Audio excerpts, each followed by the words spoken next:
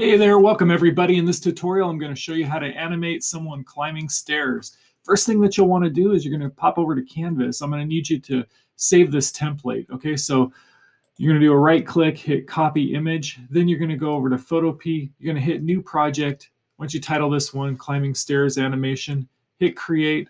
And then I'm going to have you paste what we just copied up there. So Control V, and you'll get this.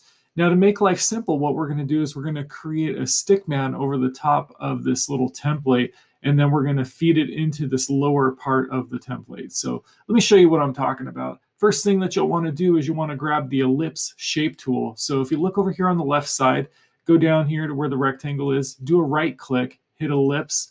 Next thing I need to do is I need to zoom in. So I'm going to hit Control++.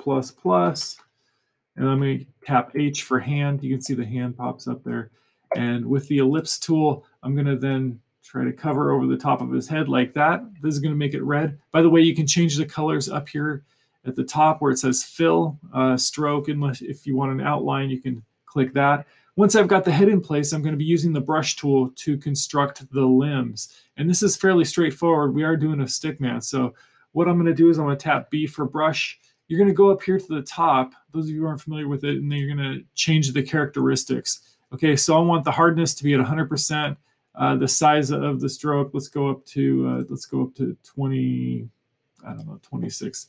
It's just whatever you feel is comfortable. So the next thing I'm going to do is I'm going to start to outline this. I'm going to start with the hand. Before I get started though, what I'll need to do is go over to the layers palette, and I'm going to hit new layer. So beside the garbage can here, hit new layer.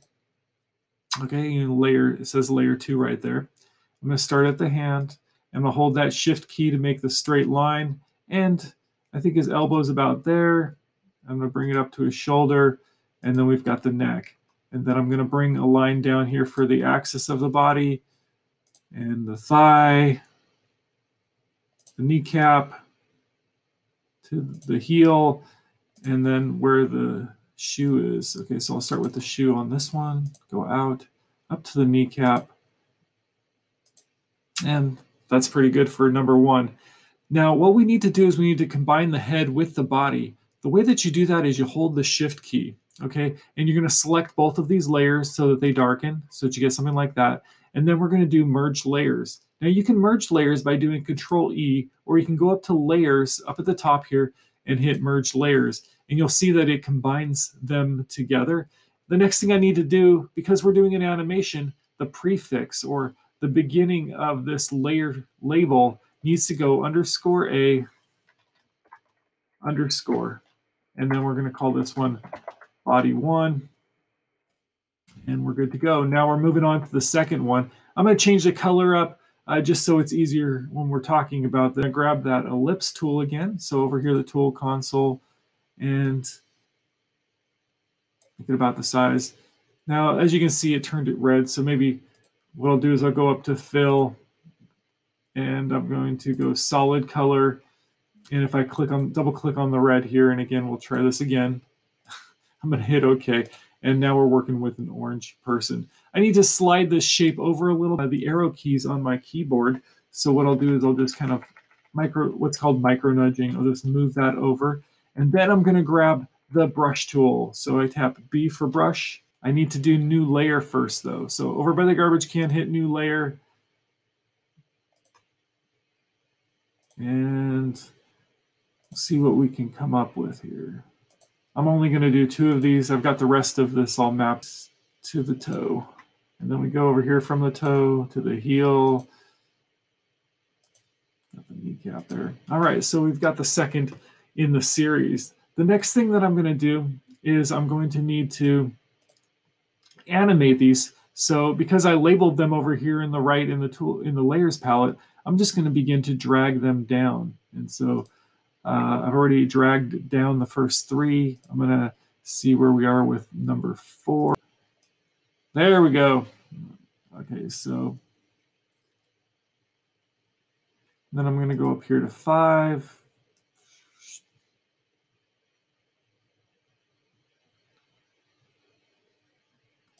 And I'm just assembling them into a sequence. Then I'll grab the purple guy. and then the cycle just starts off. And as you can see, that these are staggered, just by a millimeter or two, just to differentiate. But what I want to do, because we're going with stairs and stairs are uniform, I can copy up this entire section. Okay, so I hold down the shift key and I've selected everything in the layers palette, and I'm going to duplicate this. So you're going to hit Control J. Okay, that's the magic right there. It's Control J. And what you've seen is that it just loaded up all of these characters one more time. Now, because they're all selected, keep them selected because it'll make your life easier. Yeah, okay, I can take them all at once, and where the purple guy left off, I'm going to stick.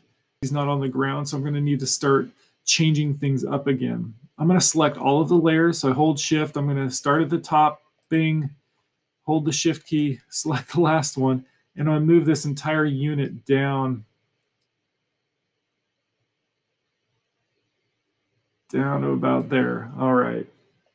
And I'm also going to finish it off with a sequence, maybe with the person just standing at the door, but you can easily do that. The next stage, because all of the layers have been labeled _A_, this is going to make my life easier when I go to animate it. So I go File, I'm going to go Export as a GIF. Okay, so export as a GIF. Oh, there we go. Okay. Last step here is I'm going to need for you to crop this out. So it looks like it's working. You're going to tap C for crop, or you can come over here to what's called the L7, which is 1, 2, 3, 5 tools down. And you can then take and crop that down. And I want you to fill this question mark space with something surprising, something interesting. What is behind the door? And that's the project for the day. Hey, thanks for joining me, guys. I'll catch you in the next video.